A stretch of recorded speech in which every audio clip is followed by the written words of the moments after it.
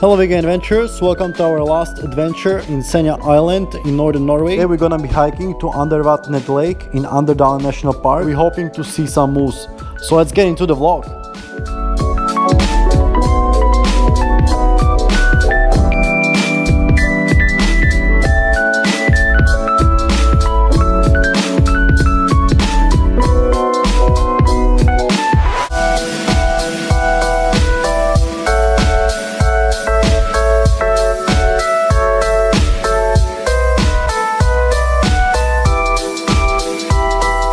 Right after about 20 kilometers from our accommodation, we arrived to this parking just by the main road where the hike should start. We're again following the Wikilog application where somebody uploaded this hike.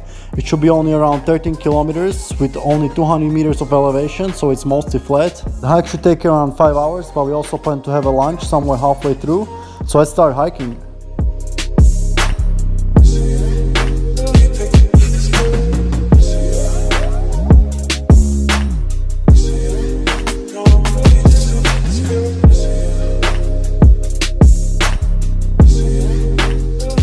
And here is some information about the 70-kilometer long hiking path from north to south of Senja Island. The hike we are doing today is a part of it. It's also possible to do different legs of the hike as a day hikes from the main road. It will be definitely a great adventure in the summer when it's warmer for camping especially, and you also have more daylight.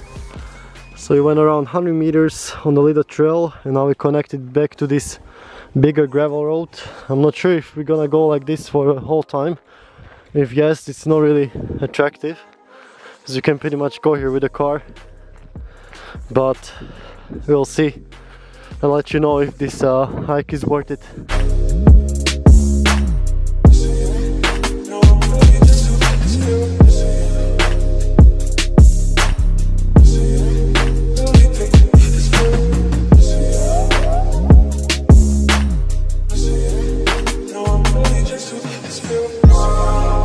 So we're walking on this bigger road for about a kilometer now, and we got to this little tank. It's supposed to probably be some leaflets here. I'm not there anymore. I'm not really impressed now. It's like a little forest, but there's no information tables and you're basically walking on a gravel road for cars. So far, could have just gotten here with a car. Not sure what's gonna be next.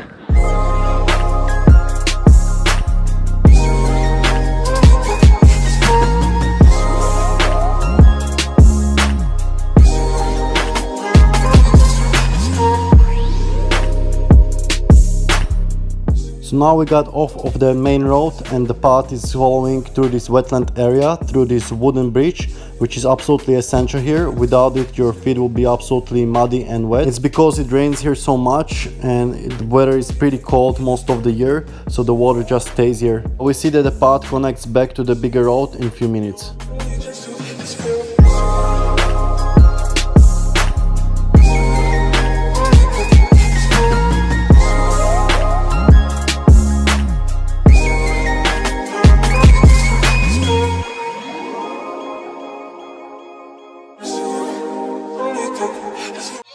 So we're almost 2 kilometers in, and except of that little 300 meters or something trail that was there, we are just walking on this big road, which is pretty boring to be honest. And after about another 500 meters, the bigger road finished. There was a little parking there, so I guess you can cut those 2.5 kilometers with a car and just park there. And now we're following again through this wetland, through the wooden bridge, which is way more interesting.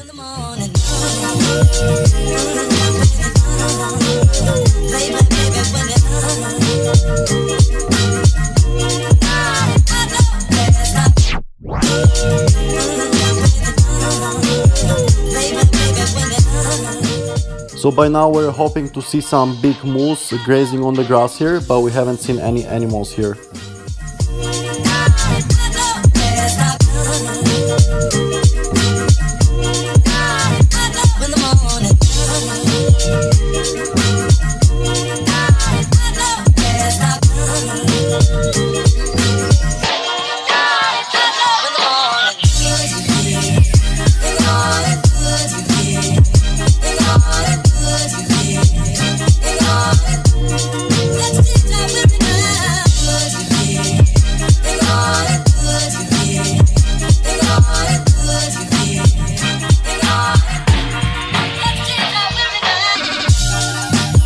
Alright, after about 3 kilometers we got to this sign that's marking the beginning of the national park. And according to maps.me there should be another path here making a loop back to the car. We don't see any, so I don't think it's used anymore.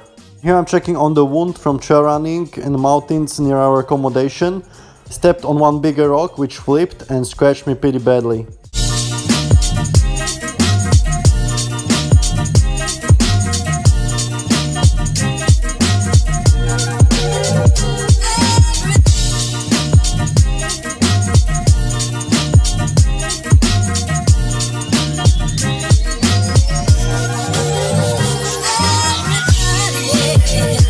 So it's 2 o'clock 40 minutes and we just stopped at this place. There is like some woods and things. There's a fire and here is some sitting place. There's also a stream running, so it looks like a perfect place for camping.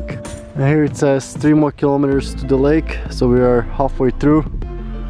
And here we're getting vegan lunch. So it looks like something bought in a vegan restaurant, but actually it's just nice baked potatoes. This one and also this back in the morning. It's still warm, so let's eat. And Senja is having some vegan green curry with rice that we bought in Tromsø. I was surprised that the green curry paste was vegan. Usually it contains shrimp sauce. Even in Thailand it's difficult to get a vegan one.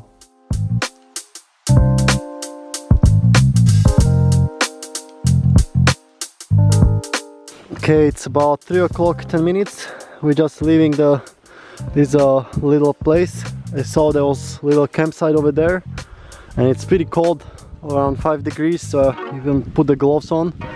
Now we're gonna continue over here, 3 more kilometers to the lake. Let's do it.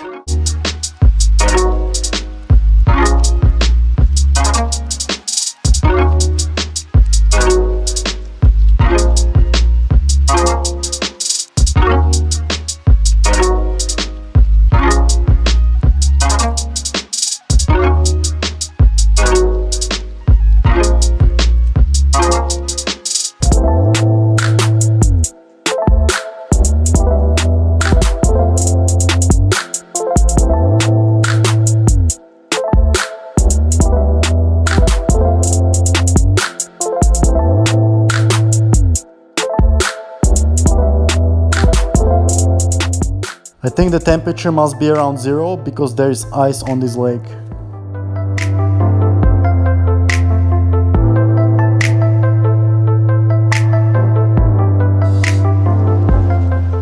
Alright, and in 1 kilometer we got to this crossroad, so you can choose to go on the left, which is a river called Fiskesti Foss. She's also connecting to the lake Andervatnet, or you can just go straight 2 kilometers and get there quicker.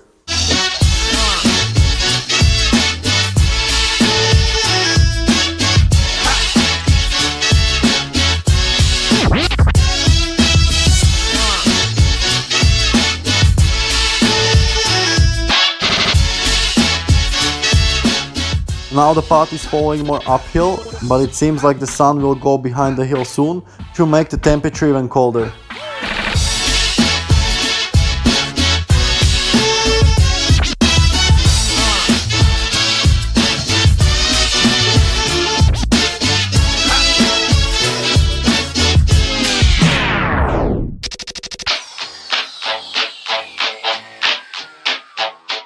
And over here you can see the Fiskesti Foss river, which is coming from the lake. On the way back we plan to go with the path along the river that we see on our maps. When it hits you, yes, yes, yes, yes, you shall. When it hits you, yes, yes, yes, yes. When it hits you, yes, yes, yes. This was the path before, but you see when many people walk, it becomes mud and the water just stays there. So people are making more and more paths around, and that's not good. So if there is like a wetland like this, they should just put those wooden things everywhere if there is so many people walking here.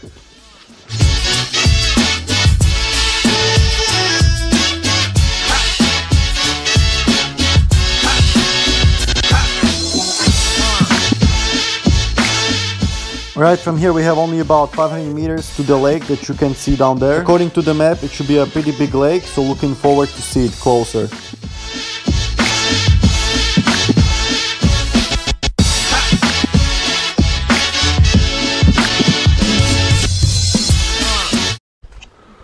So you got some toilet. I'll probably go more down here, take pictures of the lake. And over here we got two similar places where we had lunch. There's a place for sitting and there's also a little cabin where I think some people are there now. And over here you can see a marking of different routes where you can go. So there is on the right 11 kilometers to some Geska town, which I think goes around the lake. And there on the left you have Ola Heimen, 20 kilometers, which I think is the long distance hiking route, 70 kilometers that I mentioned at the beginning. Definitely a lot of hiking options here. Might be great to come here again during summertime and do some camping as well.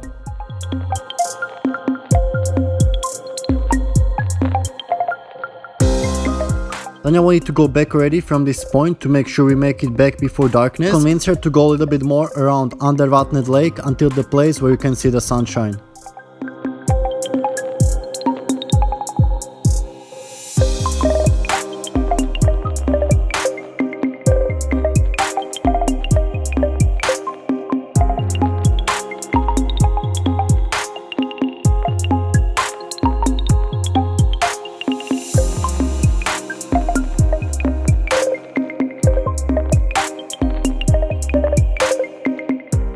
Alright, and here we made it around the lake until we got the sunshine again. It was really spectacular view with the lake.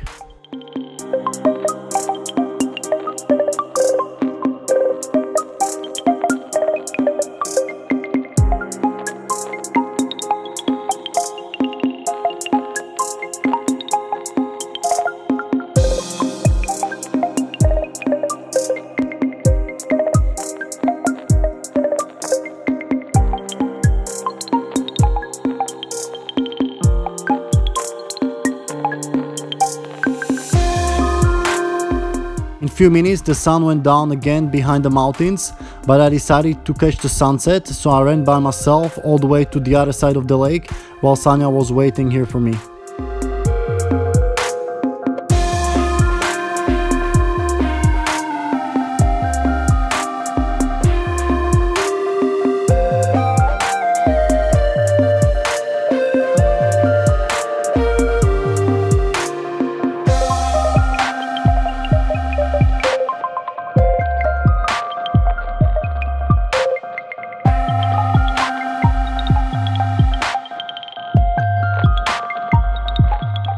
Right, so I ran all the way here to this little hill on the other side of the lake, and I got the nice 360 view of the whole lake and the mountains in the behind and the sunset as well.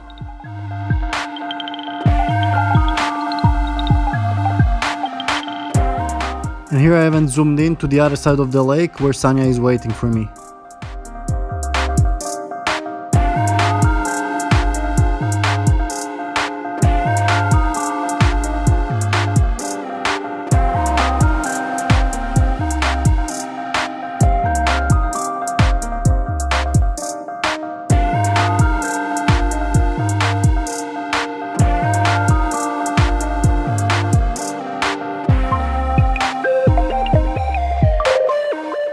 Alright, so I just enjoyed the awesome sunset over here, but this path keeps going more, probably around the lake. But now it's already 5 o'clock, so I'm just gonna keep running back, meet Sanya, and then we're gonna make a loop around along the river.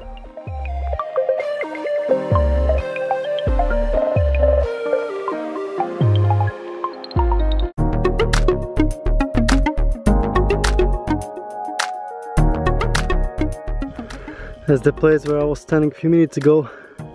You can see there's still a little bit of sunshine, but I don't want to be too late, because we still have a long way to go.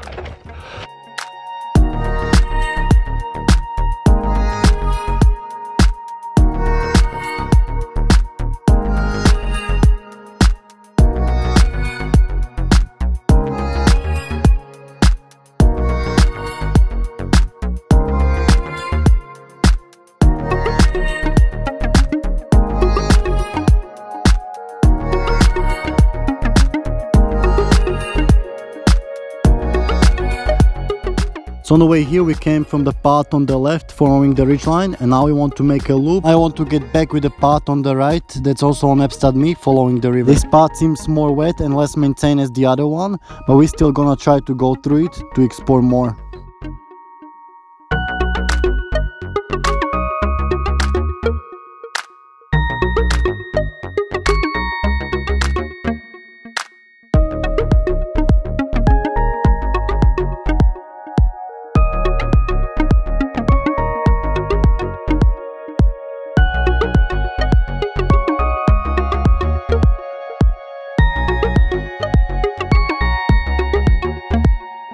Over here we can see the point where the river starts flowing more rapidly, so maybe we're even gonna see some waterfalls as we go more down.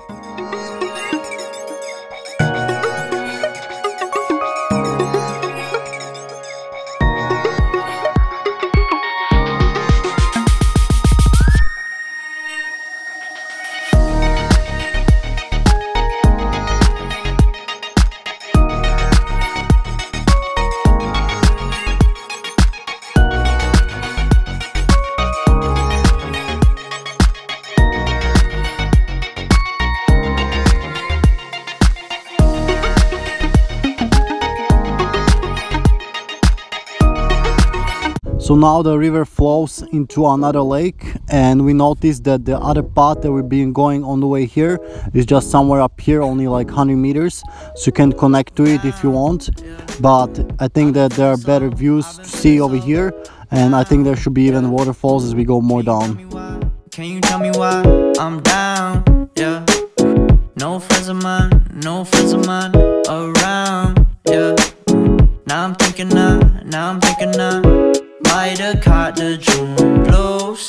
Yeah, I wanna drown myself inside the juice. Yeah, you know I keep on running from the truth.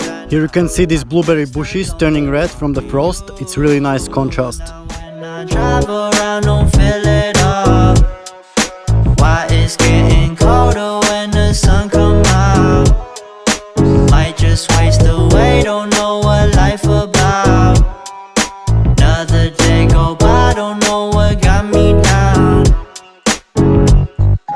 June blues, yeah, I got the June blues, yeah. Walk down. Alright, at this point the path goes away from the river and goes through this wetland, which is not paved with the boards, so our shoes are getting wet. So we're progressing quite slowly through this wetland. We only did 1 kilometer. And we have a few hundred meters to connect to the other road, and then all the way till the end we have 5 kilometers.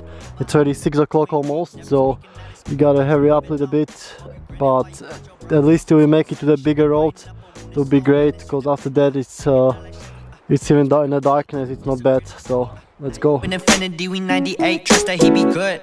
On the ball like BB, don't make no mistakes, got the faith. The 18 just not gonna be the same. Finna bleed down generations, not gonna be in vain. Too young, why you gotta go, I just wanna know now. True now, crying getting old, hope you free your soul, I might have caught the June blues. Alright, as you can see, the path got back to the river, which is also getting wilder. There are some cascades and small waterfalls appearing.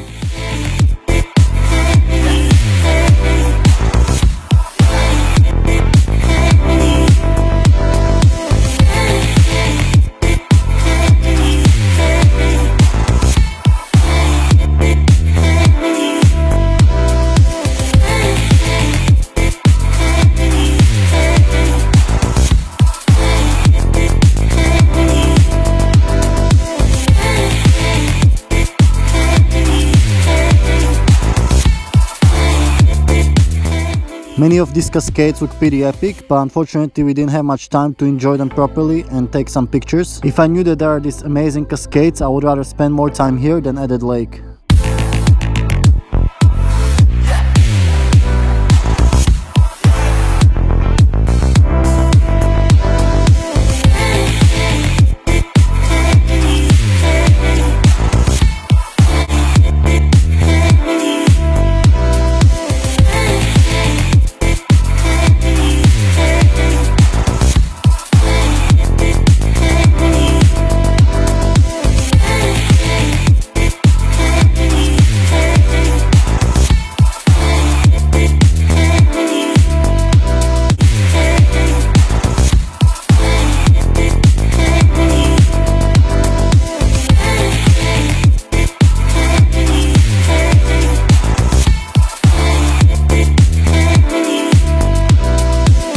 Alright, and here we are back at the crossroads, so we made a nice loop. We just came back from here, Fiskesti Falls, which are the waterfalls, and this is the way we went to Andervatnet lake, and now we just have 4 kilometers back to the car.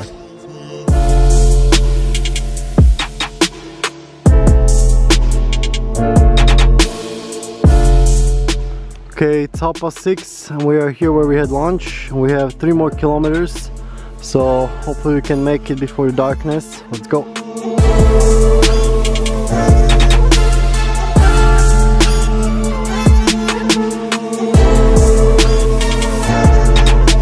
It's always you, it's always you, it's always you. I keep falling for you.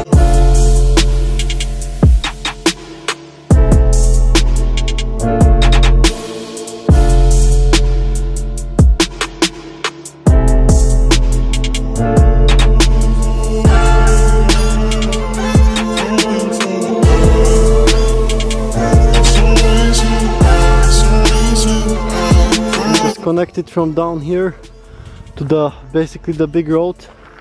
I think before we were just following the path a little bit more, but it's the same.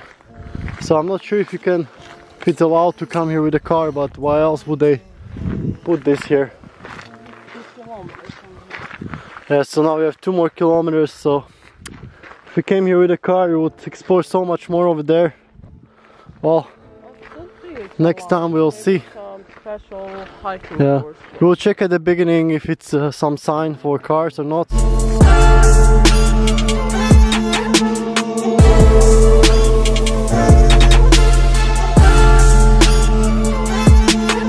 And over here we're going through some wooden bridge, and it doesn't look like it would support a car, but maybe it would. Okay, we're back at the beginning. This is the car park.